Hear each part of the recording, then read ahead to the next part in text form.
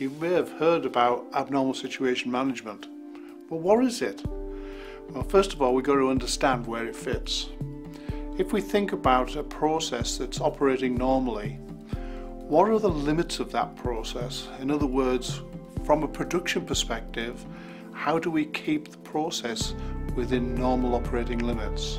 What are those normal operating limits? Who defines those normal operating limits?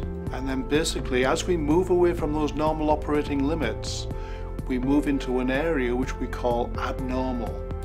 And when we get into abnormal, that means the automation system is no longer coping, and an operator has to step in and help the automation system and bring it back into normal operations. And today we need tools to understand as we move away from normal.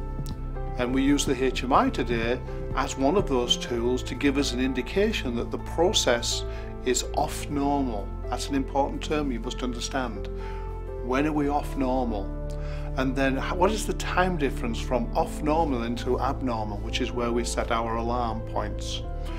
And then once we're in abnormal, how long are we in abnormal before we reach an emergency situation?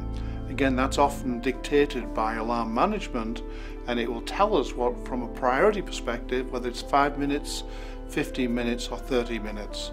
So understanding these times are important from the aspect of dealing with abnormal situations. One of our tools for abnormal situations is situation awareness, which is the operator's ability to detect, diagnose and respond to any abnormal situation.